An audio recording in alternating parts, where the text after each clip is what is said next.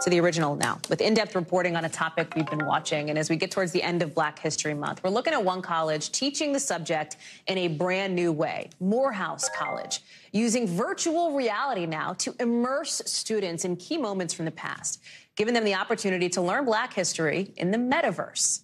NBC's Zinhle Essamuah has more.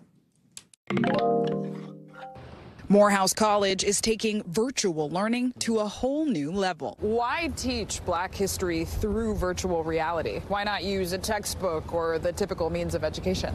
So immersive virtual reality is a real unique space. Dr. Messina Norris is the director of this historically Black college's Metaverse project. You can actually go back to that time period and recreate the scene of what happened and bring it to life for most students. Students in Atlanta, Georgia, now taking the inaugural Introduction to the African Diaspora course. In the class, we cover a scope from, like, say, the Underground Railroad Museum with the Amistad, all the way to the Civil Rights Movement with Martin Luther King's March on Washington, and also his assassination in 1968. The class at times witnessing historic and humbling scenes from U.S. history. And you can see the horrendous, just inhumane conditions. It's a lot to take in.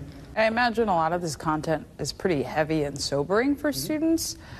How do you walk them through that? First, I mentally prepare them for the class and say, we're going to be seeing, like, say, slave ship. We're going to be seeing some gore. But if you cannot take it, you can always, there's an exit button on your headset. You can exit out. And while the course requires emotional depth, practitioners and students say they're glad to dig in. I never used Metaverse or virtual reality before.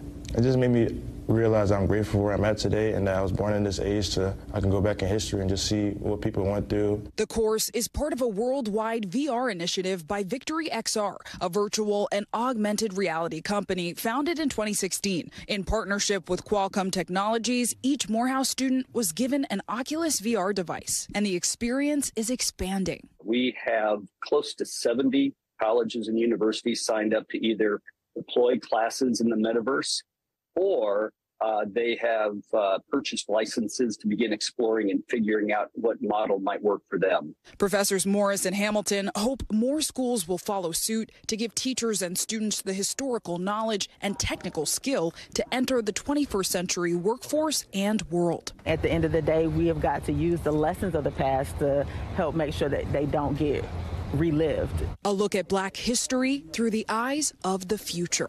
Zinhle Essamuah, NBC News, Atlanta, Georgia. Thanks for watching our YouTube channel. Follow today's top stories and breaking news by downloading the NBC News app.